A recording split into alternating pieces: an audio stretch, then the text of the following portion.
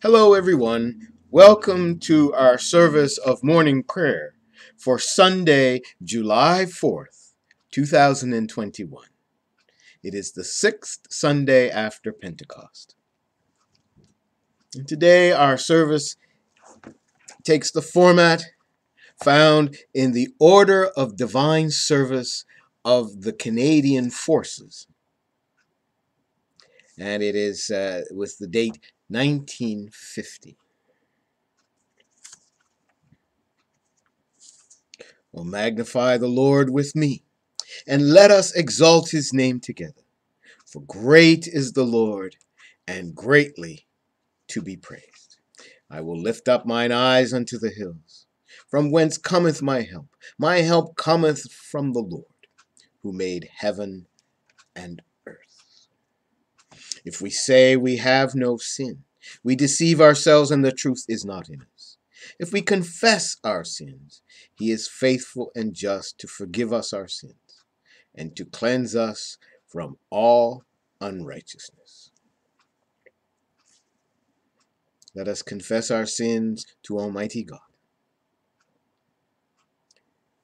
Most holy and merciful Father, we acknowledge and confess in thy presence our sinful nature, prone to evil and slothful in good, and all our shortcomings and offenses against thee.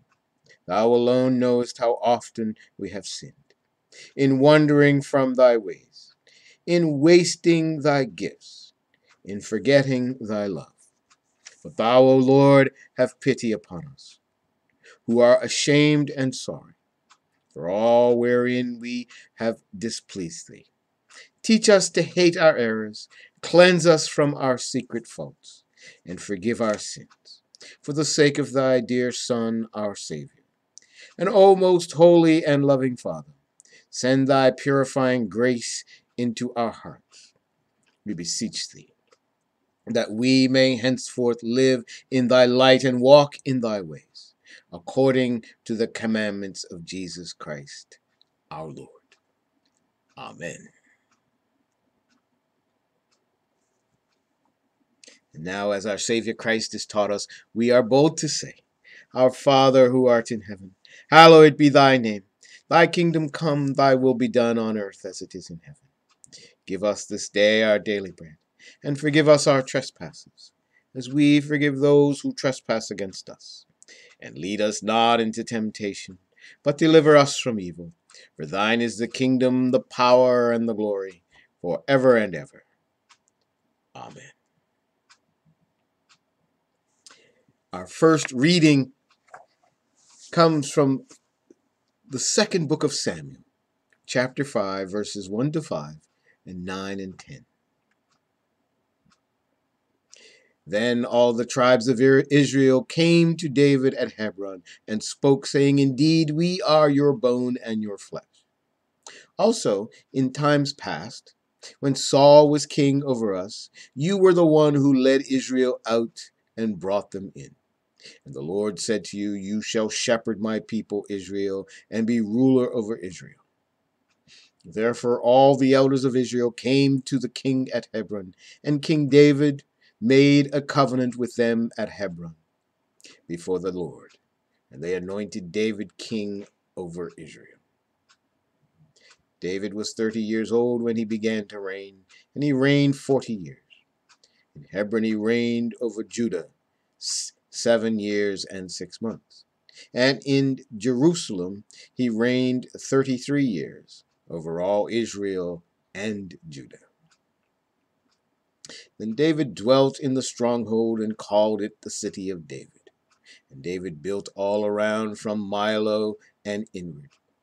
So David went on and became great, and the Lord God of hosts was with him. This is the word of the Lord. Thanks be to God. The psalm appointed for today is Psalm 48.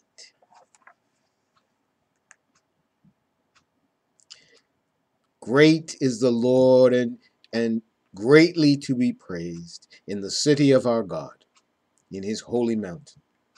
Beauty in elevation, the joy of the whole earth is Mount Zion on the sides of the north. the city of the great King. God is in her palaces. He is known as her refuge. For behold, the kings assembled, they passed by together. They saw it, and they were marveled. They were troubled, they hastened away. Fear took hold of them there, and pain as of a woman in birth pains, as when you break the ships of Tarshish with an east wind. As we have heard, so we have seen in the city of the Lord of hosts, in the city of our God. God will establish it forever. We have brought, O God, we have thought, O God, on your loving kindness in the midst of your temple. According to your name, O God, so is your praise to the ends of the earth. Your right hand is full of righteousness. Let Mount Zion rejoice. Let the daughters of Judah be glad because of your judgments. Walk about Zion and go all around her. Count her towers. Mark well her bulwarks. Consider her palaces, that you may tell it to the generations who follow. For this is God, our God, forever and ever. He will be our guide, even unto death. Glory be to the Father, and to the Son, and to the Holy Ghost, as it was in the beginning, is now, and ever shall be, world without end. Amen. Our New Testament reading for today comes from St. Paul's second letter to the Corinthians, chapter 12, verses 2 to 10. St. Paul writes, I know a man in Christ who 14 years ago, whether in the body I do not know, or whether out of the body I do not know, but God knows, such as one was caught up in the third heaven. And I know such a man, whether in the body or out of the body I do not know. God knows how he was caught up into paradise and heard inexpressible words, which it is not lawful for a man to utter. Of such a one I will boast, yet of myself I will not boast, except in my infirmities. Though I might desire to boast, I will not be a fool, for I will speak the truth. But I refrain, lest anyone should think of me above what he sees me to be, or hears from me, and lest I should be exalted above measure by the abundance of the revelations. A thorn in the flesh was given to me, a messenger of Satan to buffet me, lest I be exalted above measure. Concerning this thing, I plead with the Lord 3 times, that it might depart from me. And he said to me, my grace is sufficient for you, for my strength is made perfect in weakness. Therefore, most gladly I will rather boast in my infirmities, than the power of Christ may rest upon me. Therefore I take pleasure in infirmities, in reproaches, in needs, in persecutions, in distresses, for Christ's sake. For when I am weak, then I am strong. This is the word of the Lord. Thanks be to God. Our gospel reading for today is from the Gospel of Mark, chapter 6, verses 1 to 13. Then he went out from there and came to his own country, and his disciples followed him. And when the Sabbath had come, he began to teach in the synagogue. And many, hearing him, were astonished, saying, where did this man get these things? And what wisdom is this which is given to him, that such mighty works are performed by his hands? Is this not the carpenter, the son of Mary, and brother of James, Joses, Judas, and Simon? And are not his sisters here with us? So they were offended at him. And Jesus said to them, A prophet is not without honor except in his own country, among his own relatives, and in his own house. Now he could do no mighty work there, except that he laid his hands on a few sick people and healed them. And he marveled because of their unbelief. And he went about the villages in a circuit, teaching. And he called the 12 to himself and began to send them out 2 by 2, and gave them power over unclean spirits. He commanded them to take nothing for the journey except a staff, no bag, no bread, no copper in their money belts, but to wear sandals and not to put on 2 tunics. Also he said to them, in whatever place you enter a house, stay there till you depart from that place. And whoever will not receive you nor hear you, when you depart from there, shake off the dust under your feet as a testimony against them. Assuredly, I say to you, it will be more tolerable for Sodom and Gomorrah in the day of judgment than for that city. So they went out and preached that people should repent. And they cast out many demons and anointed with oil many who were sick, and healed them. This is the gospel of Christ. Praise be to thee, O Christ. Now let us say the Apostles' Creed as an affirmation of our faith. I believe in God the Father Almighty, maker of heaven and earth, and in Jesus Christ, his only Son, our Lord, who was conceived by the Holy Ghost, born of the Virgin Mary, suffered under Pontius Pilate, was crucified, dead, and was buried. He descended into hell. And the 3rd day he rose again from the dead. He ascended into heaven, and sitteth on the right hand of God the Father Almighty. And thence he shall come to judge the quick and the dead.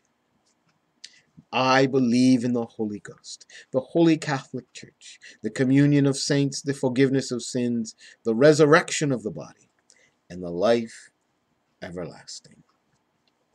Amen.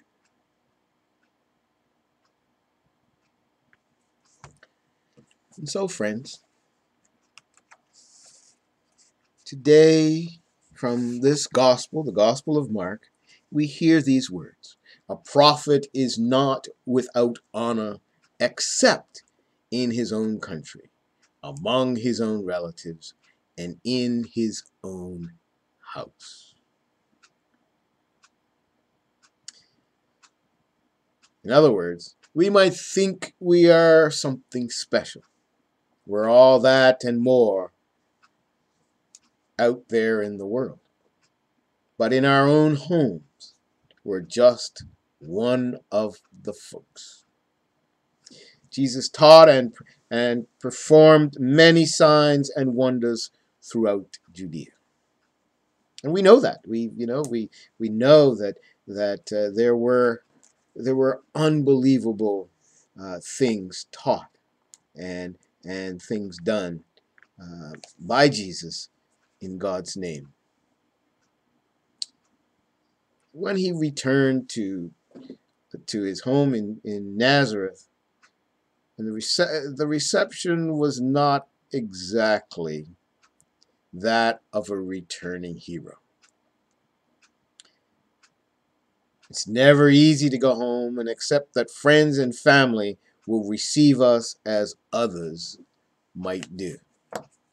They, as I say to many people, I may be the rector of a parish, but to my family, I'm Tommy.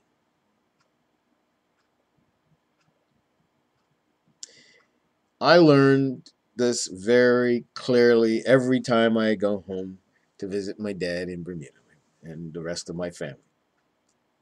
Last time I was there, I was invited to preach and conduct the Sunday morning services at Christ Church in the parish of Devonshire. And that's where I would say the bulk of my teenage years was spent. When that first service was over and I was greeting the folks leaving the church, one of the ladies of the church, I'll call her Mrs. D, said, and she and my mom were great friends. She said to me, "That was good. Your mommy would be very proud. Keep it up, and you'll be just as good as your daddy one day." Now, I have to admit, that took me by surprise. I don't know what I was expecting, but I think my eventual response went something like this. "Thank you, Mrs. D. Thank you for listening, and I hope you got something out of my sermon to sustain you through the rest of the week." Now, Mrs. D's response surprised me even more. "Absolutely," she said, "because we bought you up right. To us, you're just Tommy." Now, personally, after thinking about that exchange after the fact, I've come to realize that even in her backhanded way, Mrs. D was saying that she and the church was supportive and encouraging of the call to Christ's ministry, and that she and they all feel a part of contributing to that ministry. There's similar stories that I can probably tell of my experiences in both Bermuda and in New Brunswick. But I'm pretty sure that Mrs. D was sending me a message that I should not get too big for my britches. That said, in the same way, she was also reminding me that it is not my ministry, but Christ's ministry that I'm involved in. That I am not alone in this enterprise, and that I carry the hopes and dreams of all of them with me. Jesus reminds us that what folk are prone to say and think when we venture back home. Is this not the carpenter, the son of Mary, the brother of James, Joses, Judas, and Simon? And are not his sisters here with us? On this 6th Sunday after Pentecost, July 4th, 2021, the Gospel of Mark tells us that even with the familiarity of kinship and often disbelief, the folks of Nazareth in Galilee were still amazed and astonished by Jesus' teachings and his example. Some might see this story as quite negative, but I think that the fact that they were still amazed and astonished gives hope to all ministers, no matter who they are, where they come from, and where they might venture. I believe that as people of faith, even with all the distractions and information we have about the world and the folks around us, we need to be intentionally amazed and astonished.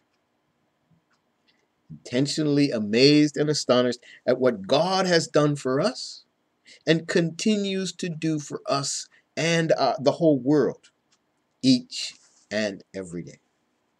We must remember that God uses us, God uses the people around us, and God uses all creation to show the depth and height and breadth of his love and grace for us and for all creation. Matthew, Mark, and Luke each provide slightly different perspectives on Jesus' encounter with friends and family at Galilee. That said, each of those passages has a similar message. God's love for all the world is made known in the life, death, resurrection, and example of Jesus Christ. Wherever he went, Jesus taught with divine wisdom and amazement. We know, however, that when he visited his own hometown, the baggage of familiarity got in the way of his message. That said, Jesus commissioned his disciples to go out and to preach and to teach and to live his message to everyone they met. He did not give up or walk away. He knew that the message was far more important than the individual personalities, even his own. Jesus calls us to be God's messengers of peace and love and grace, no matter who we are, where we go, or whatever circumstances we might encounter along the way. Inevitably, there will be folks who, even seeing the divine at work in us and through us, will hasten to point us back to our own humble roots, to make sure we do not get too big for our britches. And folks, I think that's okay, because it is Christ's mission and ministry that we are about, and not our own. One thing I would hasten to point out is that Jesus didn't go about doing miracles for people against their will. He knew, and I hope we know, that it is faith that makes us righteous, makes us right with God. It is faith that keeps us from being self-centered and all about ourselves. And it is faith that helps us to see the love of God around us, day in and day out. It is through the acceptance of Jesus Christ in our hearts and in our lives that we are able to unleash the power of God's holy and life-giving Spirit in things that we do and in the encounters we have with one another.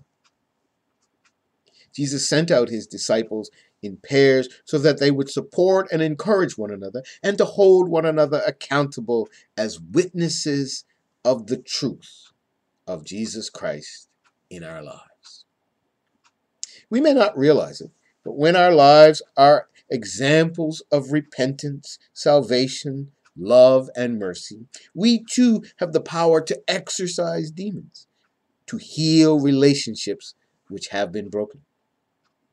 Christ's power and authority goes with those he sends out, with the specific intention to do God's work in the world. Today, as we hear Christ's message through the scriptures, my question for all of us is this: are we truly living lives that are worthy of the Savior? Are we truly living our best selves in the name of our Creator God? In answer to such a question, let us first be amazed and astonished by what God continues to do for us, each and every day, both at home and abroad, in spite of our distractions. Let us remember not to give up even in the face of our own baggage, our own weaknesses, and our own familiarities. Let us always remember that in doing and being Christ's messengers in the world, we are also fellow builders of God's everlasting kingdom in our world and for all eternity. Like Christ, we are not to force our message on those who are unwilling or unable to hear Christ's voice, but to live lives of Christ-like example, that they may see our good works and glorify the Father which is in heaven. Finally, friends, St. Mark reminds us that even when we feel inadequate or ill-equipped, it is Jesus and not we ourselves who sends us out to do God's will. When we trust in God's unfolding story, God will lead us and God will provide. When we live out our best selves as true messengers of Christ Jesus, all will be well. All will be well. Amen. And now to God the Father, God the Son, and God the Holy Spirit be all praise, honor, dominion, and glory on this day and forevermore. Amen.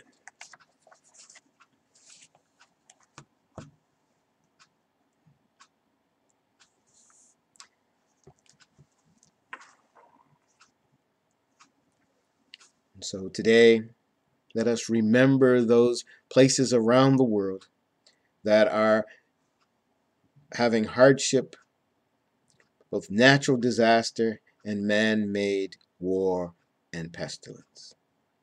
Let us remember all of those are brothers around the world who have to conceal or fight for their faith in order to survive. Let us remember our friends and brothers and sisters and neighbors across this country who are experiencing severe drought, severe forest fires and wildfires, and those who are suffering from the torrents of rain, and those who are being swept down the mountains as the ice is melting above them. O God, the protector of all that trust in thee, without whom nothing is strong, nothing is holy, increase and multiply upon us thy mercy, that thou, being our ruler and our guide, we may so pass through things temporal that we finally lose not the things eternal. Grant this, O Heavenly Father, for Jesus Christ's sake, our Lord. Amen. Soul of Christ, sanctify us. Body of Christ, save us. Blood of Christ, refresh us. Water from the side of Christ, wash us. Passion of Christ, strengthen us. O God, O good Jesus, hear us. Within thy wounds, hide us. Suffer us not to be separated from you. From the malicious enemy, defend us. In the hour of our death, call upon us, and bid us come to you, that with your saints we may praise thee for ever and ever. Amen. O Lord, our Christ, may we have thy mind and thy spirit. Make us instruments of thy peace. Where there is hatred, let us now sow love. Where there is injury, pardon. Where there is discord, union. Where there is doubt, faith. Where there is despair, hope. Where there is darkness, light. Where there is sadness, joy. Lord, we pray thee that thy grace may always be before us, and make us continually to be given to all good works, through Jesus Christ our Lord. Amen. O Lord our God, the author and giver of all good things, we thank you for all thy mercies. We bless thee for the gifts of life, for thy protection around about, for thy guiding hand upon us, and for the tokens of thy love within us. We thank thee for friendship and duty, for good hopes and precious memories, for the joys that cheer us, and the trials that teach us to trust in thee. Most of all, we thank thee for the saving knowledge of thy Son, our Savior, for the living presence of thy Spirit, the Comforter, for thy church, the body of Christ, for the ministry of word and sacrament, and all the means of grace. In all these things, O Heavenly Father, make us wise upon a right use of thy benefits, that we may render an acceptable thanksgiving unto thee all the days of our life, through Jesus Christ our Lord. Amen. Almighty God, who didst lead our fathers into our forebearers into this land, and set thy feet in a large room, give thy grace, we beseech thee, to us, your children, that we may approve ourselves a people mindful of thy favor and glad to do your will. Bless this nation of Canada with honorable industry, sound learning, and pure manners. Save us from lawlessness and discord, pride and arrogance, and fashion into one godly people the multitude brought together of many kindreds and tongues. Give to all the spirit of service, love, and mutual forbearance.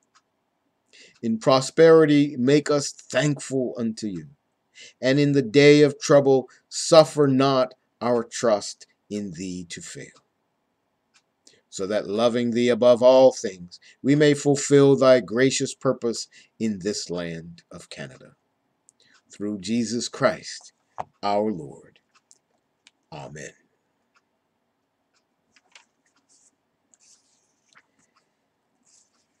And so, friends, as we bring this short time of worship and celebration to a close, let us remember all of those across this country who suffer from sickness, who suffer from mistreatment, who suffer from disenfranchisement, who suffer from prejudice and hurt. Let us remember all our brothers and sisters, no matter where we find them, who are in need of God's healing hand today. And today, as unworthy as we are, let us remember those who have asked us to pray for them.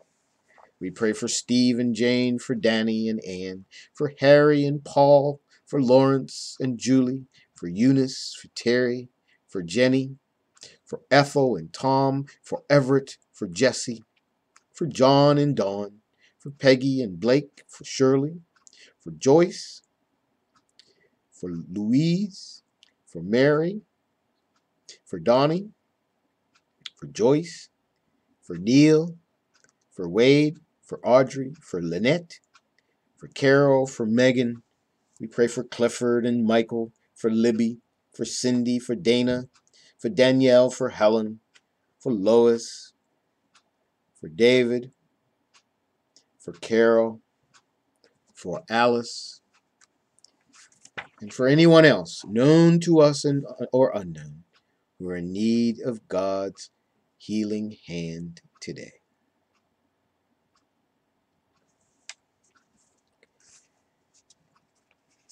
Almighty and everlasting God, in whom we live and move and have our being, who has created us for thyself, so that we can find rest only in thee.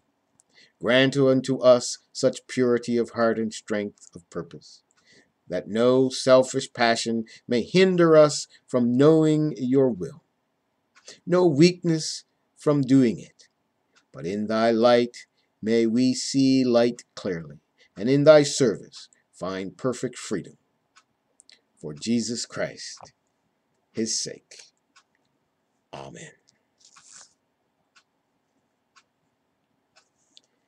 Almighty God, who has knit together thine elect in one communion and fellowship in the mystical body of your Son, Jesus Christ our Lord, grant us grace so to follow thy blessed saints in all virtuous and godly living, that we may come to thy unspeakable joys, which thou hast prepared for them that unfeignedly love you. Through Jesus Christ, our Lord. Amen.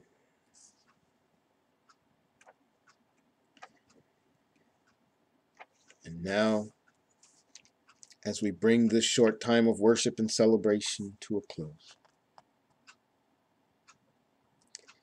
may the Lord bless us and keep us. May the Lord make his face to shine upon us and be gracious unto us. May the Lord lift up the light of his everlasting countenance and give us peace from this day forward and forevermore. And the blessing of God Almighty, the Father, the Son, and the Holy Spirit be amongst us and remain with us forevermore. Amen. Go in peace to love and serve the Lord.